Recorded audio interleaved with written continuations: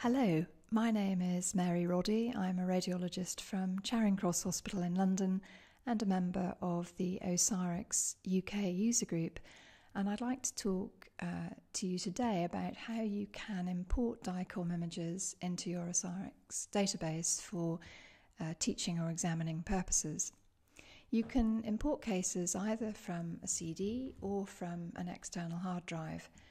And how you harvest DICOM data from your own hospital depends very much on local circumstances, and I'm aware it's much easier in some hospitals than others.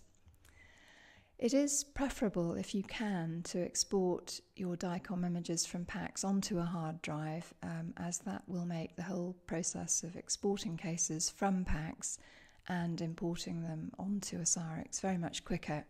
But if you have to use a CD, that's absolutely fine. It'll just take a little bit longer. It's very important that if you do use your own external hard drive, you must make sure that it's fully encrypted to ensure that you comply with local information governance guidelines. Now, if you look at my desktop, you will see that I have two encrypted external hard drives plugged into my laptop at the moment.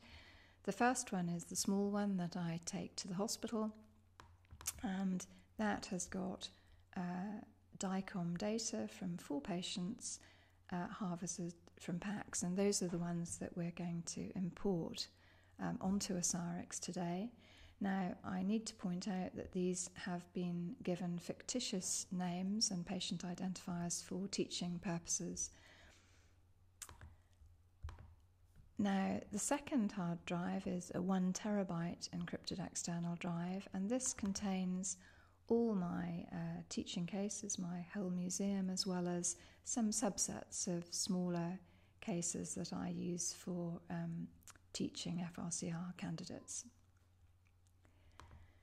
So if we open OsiriX now, and I'm using version 5.5.2 at the time of recording, you will see that I've opened the local default database, which has no patients in it at the moment. Now, it's very easy to import cases into the default database. I simply press import. I point the OsiriX to the disk that contains the cases that I want to import. And I think today I'll import the first 3 of those cases, so I highlight them and then I press open.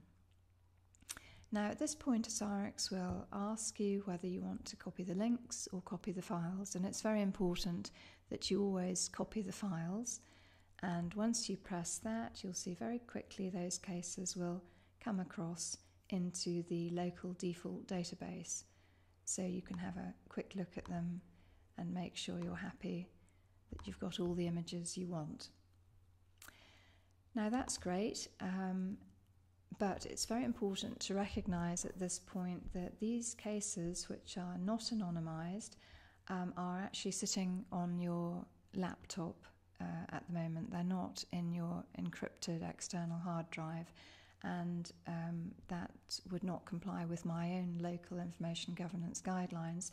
So I would always prefer at this point, if I haven't got time to anonymise the cases straight away, to put them onto my encrypted external hard drive.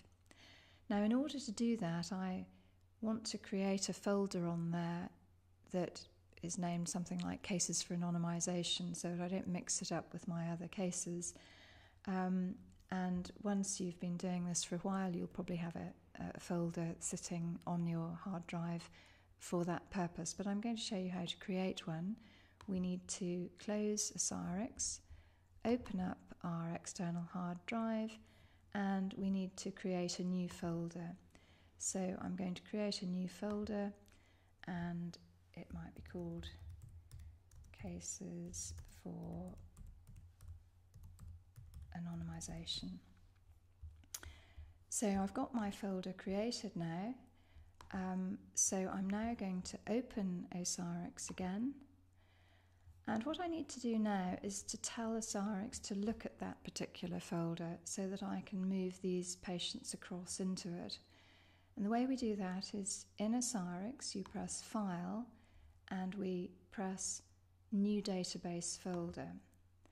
And then I need to point it to my encrypted external hard drive and point it to that folder that I just created and press Create.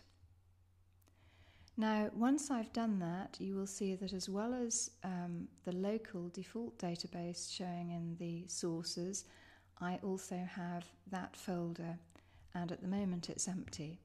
So if I click back on the local default database and highlight these patients, what I can do is simply drag them across into that folder, and they go very quickly. And now if I look in that folder, there I can see are these 4 cases safely on the encrypted drive.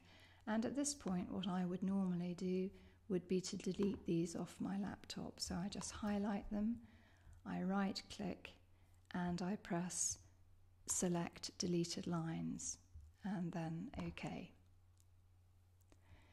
So what I've done is I've shown you how you import DICOM cases onto OsiriX, and also how to store them safely onto an encrypted hard drive prior to the work that you're going to do to anonymise them and prepare them for teaching. And I will cover that topic in a subsequent tutorial. I hope you found that helpful. Thank you very much for your attention.